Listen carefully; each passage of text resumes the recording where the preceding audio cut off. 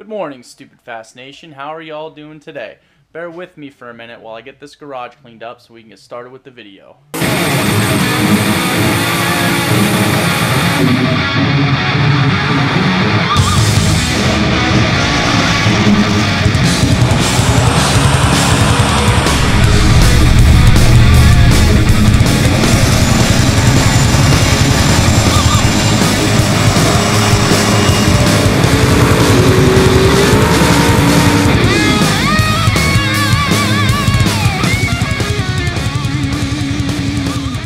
Okay guys, so as you can see, this garage is a mess. I literally have no room to work on anything. So I think I'm just going to take a few minutes real quick and clean this up. I did manage to get my workbench cleaned off real quick. What I'd like to do in this video is actually start working on the Banshee. I've been letting that sit the entire summer and basing all of my content off of the actual race car, my notchback. And then, as most of you know, I picked up the S550 chassis as well. I did not get started on that, and I'll explain why in a second. So yeah, I've actually decided that I'm going to pick up the Banshee project a little bit. I have literally everything I need sitting over there in the corner, and some other stuff laying around here that I need for it to put the whole thing together. It is a special project of mine that I've been saving parts for about 5 years, 5 to 6 years. And I've literally got probably about $4,000 to $5,000 in parts sitting for this thing because I've literally just been collecting everything for it. It is going to be a 472 SUPERCUB stroker engine that's going in it.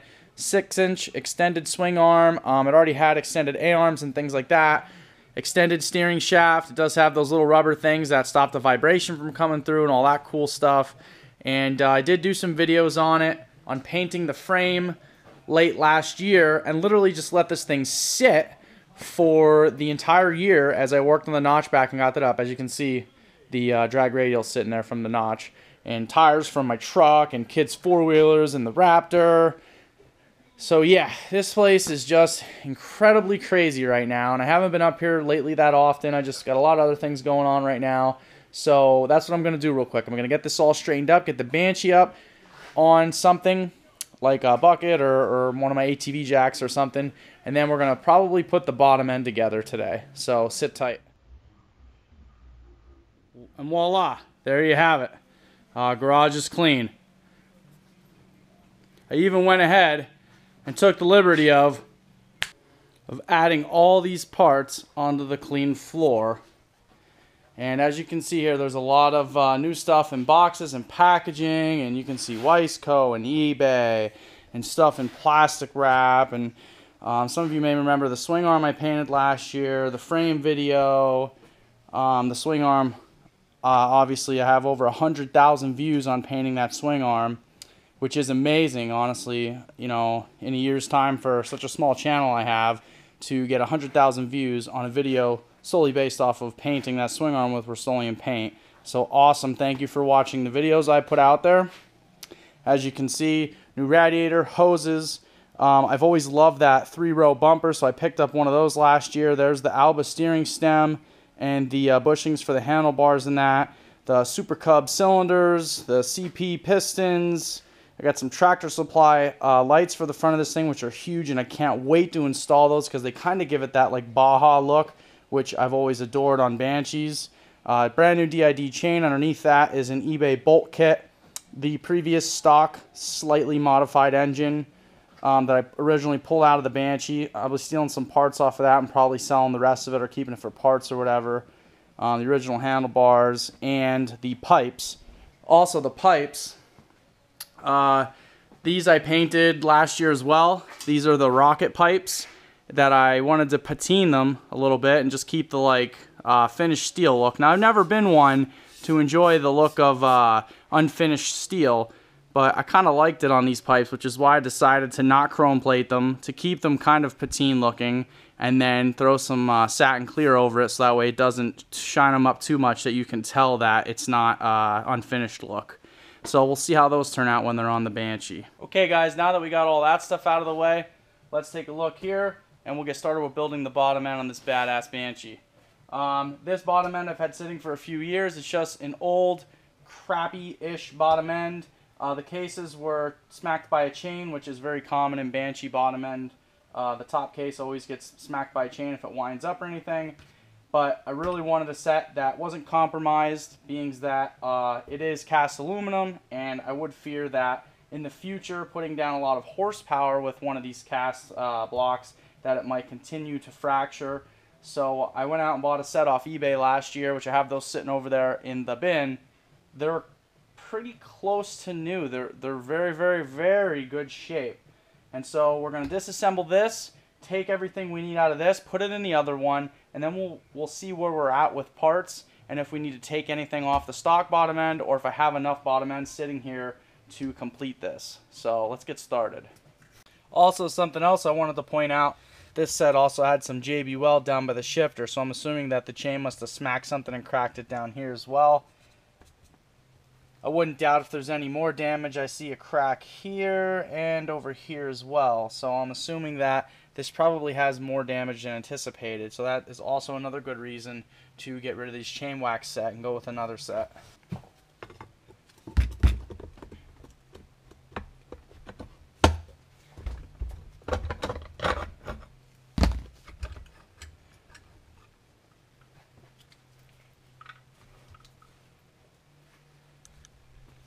Now, normally I would not use a pry bar to take these cases apart, but these cases are trash and I'm not reusing them, so I don't really care if I scar them up. The only things that I care about are the goodies inside. The gear sets, the shift drum, and all the shift forks and levers and clips and things of that nature, and all the screws and bolts and everything, as I'll need all that stuff for the next motor. Quick little tip, when I take things apart, what I like to do is make sure I put everything in sequential order with how it goes, and that way it's very, very easy to put it back together. I like to just keep everything nice and neat and together, and that way you don't have to worry about it. Also be aware of all the little clips and things on the ends of these bearings so you don't lose any of that, because it'd be a shame if you put this back together missing that stuff and then you spin a bearing inside the case and you're leaking oil and all that crazy stuff. So keep that in mind.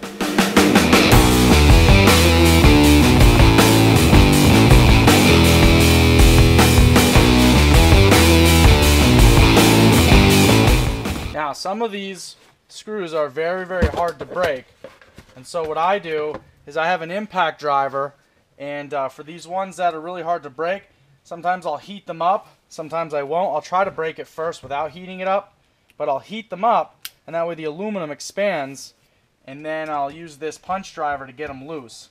These things work awesome. They're really cheap on eBay, so I think mine was like 15 bucks shipped. Little propane torch from Walmart. This thing was like $3 for this and another 10 for the torch itself.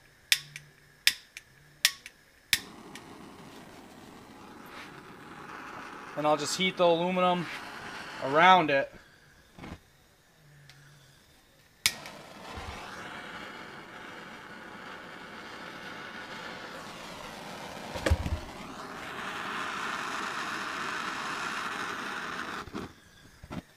And not catch everything on fire.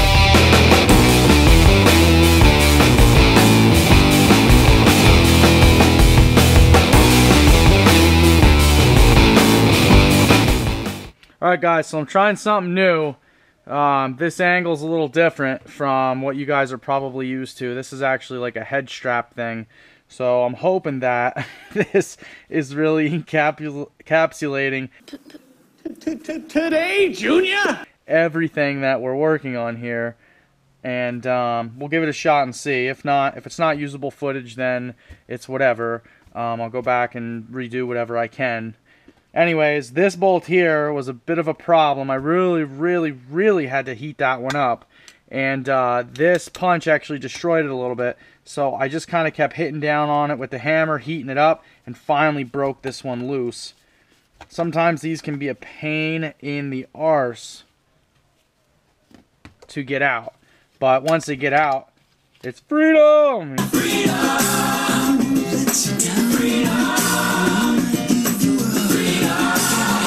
You know, everything just comes right out then. So I did go ahead and remove this one shifter shaft right here for two of the forks. I believe those are forks 1 and 2.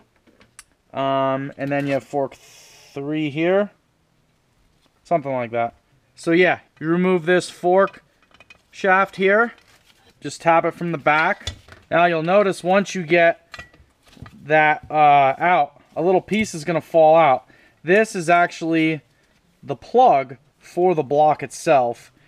These, don't lose it, but it it actually plugs the ends of the block here, and that's kind of like your metal-to-metal seal to stop fluids from getting out.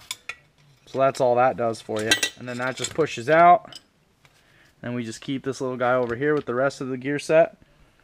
And then we pull the shift drum out, and that's pretty much it. That's disassembling a bottom end. It's pretty straightforward. These things are super easy to work on. I've built quite a few of them already. I've owned this Banshee for, like I said, probably 5 or 6 years now at least, and I've rebuilt it a couple times, and I just never did anything this wild before, so it's actually pretty exciting until we see this thing come together. And I'm hoping to make, you know, on the ass dyno around 100 horsepower. So the 472 motor should put out a lot of horsepower, but it'll be like mid-range-ish. It won't be like super top end or super low end. The port setup on it, it's real good for like mid to sort of high, especially with the rocket pipes too. So hopefully I spec'd everything out for what I wanted to do in my build. And that was be like a semi-trail / get on it and rip ass quad, you know, so... So, alright, let's grab the other bottom end. We'll set that down on the bench, and then we'll get started with reassembling that one. There is some things we have to do to the other one before we can start assembling it, which I'll get into that in a second. So here's the new set of cases that we're going to be working with. I mean, I know they're not new, and they were in very nice, clean condition until I let them set for 6 years. I did have these a very long time. As you can see, everything is now starting to corrode little bits here and there, so we'll go ahead and clean all that stuff up real good. I have some brake fluid cleaner. We'll clean everything up real good. We'll start greasing up all the races and stuff like that before we install anything. Also, before we can put cylinders in this thing, I have to gasket match where the cylinders go, because the 472 has that much bigger of a cylinder that these have to be opened up a little bit. I'm also going to open up the bearing ports a little bit. Actually, there's only 1, 2, 3, 4 of them, and those help the oil flow down into the bearings. Because this thing's going to be turning at a very fast rate of RPM, and you know, Banshees scream, so I definitely want the bearings to have enough oil. So I'm going to open those up a little bit too. So we're going to get these opened up, as well as the cylinder entrances as well. Also, here's a really good tip for what to do with your old cases. I'll show you exactly what you can do with these when you're done with them. Just throw them right in the trash, because they're garbage, especially ones like those. So, rest in peace, cases. Alright, so let's get started cleaning these things up.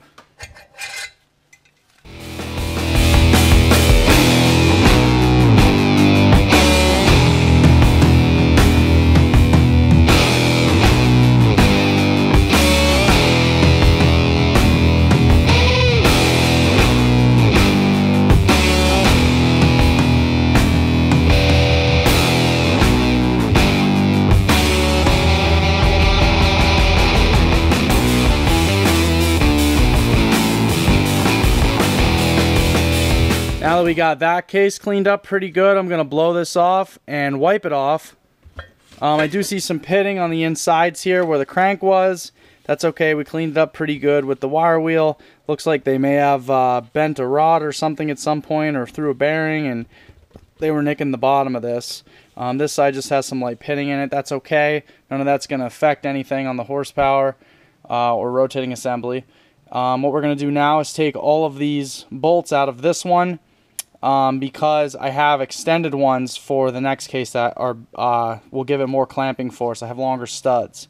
The cylinder base is actually a lot longer, so you have to go out and get adapters for certain ones, and I think they're these two actually. And the rest actually might be usable. I don't know. We'll have to see when we get the cylinder placed on it. Okay, guys, so a lot of you have watched a great deal of my content, and if you did, you would know that I like my videos to be whole and complete.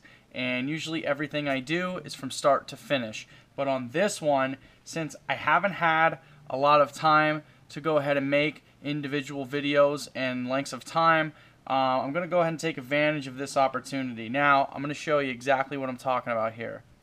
Okay, so I'm using a die grinder and an aluminum bit, and as you can see, I actually marked where I need to take off for the size of these cylinders here.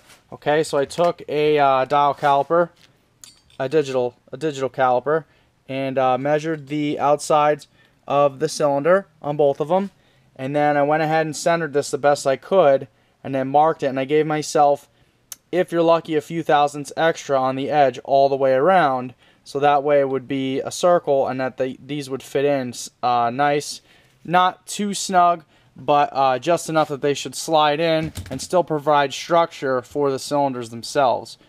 Now, this bit sucks. I've had this sitting in the box for a long time, so it has taken me forever to get through this aluminum. So I need to buy extra bits, but I don't have time to finish this video this week. And so if I don't end the video here, I will not be able to get this video posted for at least another week. And I definitely want to edit and post this so that we can continue this in a part series of building this Banshee. And then we can watch the whole thing envelop from start to finish. I did go ahead and take my base gasket, set that on, and then marked my transfer ports here and everything. And that way everything will flow very nicely when it's put back together. Everything will line up nicely with the bottoms of the cylinders, and everything should slide in nice. So I'm going to go ahead and end the video here. We got the bottom case cleaned up. We got a lot of stuff ready to put back in the case, and we got part of the porting done. So we're going to go ahead and get a bit next week, finish this up, and then we'll start part 2 of this series. Also, guys, I forgot to mention, we hit 1,000 subscribers. I was very excited to see that. It was on my girlfriend's birthday that we hit it. She was also extremely excited. So thank you guys for always watching the content. If you enjoy the content, give me a thumbs up, hit that like button, comment below, let me know what you think, any future content you want to see.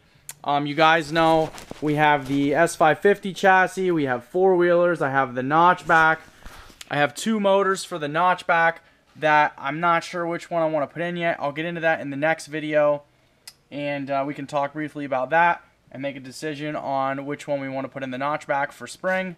There's also a few other little things I want to do to it. Maybe not so little, but I definitely want to get that car ready for spring at some point. But for now, let's focus on the Banshee. S550 content still coming soon. I know that I've said that for probably 4 videos, but definitely coming soon, so keep an eye out for that as well. Yeah, so that's it.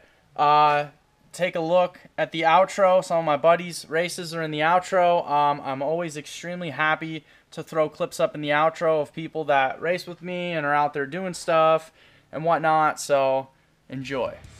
And don't forget to hit that subscribe button. Thanks for watching.